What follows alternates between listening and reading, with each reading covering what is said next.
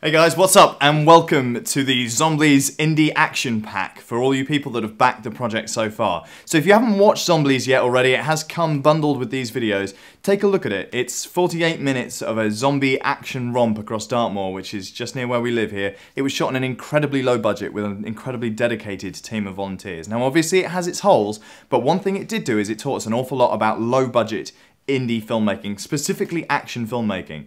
So what we're going to be doing now is we're going to be going through some of the basic techniques and the lessons that we learned making that movie. We are going to be dealing with very, very high temperatures. We're going to be dealing with chemicals that are potentially hazardous, and we're going to be dealing with compressed air. So don't try any of this at home without proper supervision and proper training. If you do use scissors, make sure you have a grown-up around to give you a hand.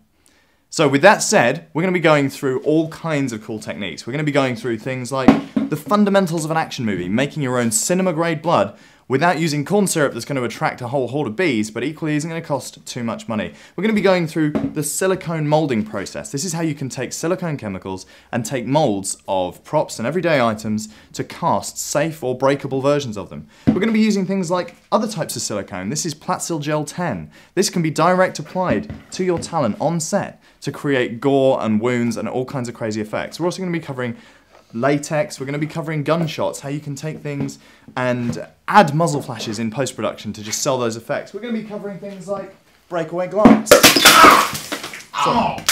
Sorry, dude. We're going to be talking about exactly where your camera should be to sell those crucial action movie fight scenes. We're going to be showing you how to, sorry dude, throw a punch. Action movies are a hell of a lot of fun, and with these techniques you can sell some beautiful, beautiful illusions. They're not necessarily the most expensive or most professional ways to achieve these results, but they are great, they are cheap, they are quick, and with the right little bit of imagination and wizardry, you can sell them to your audience without spending a packet. So let's get started. We're going to crack on with Cinema Grade Blood as episode 1.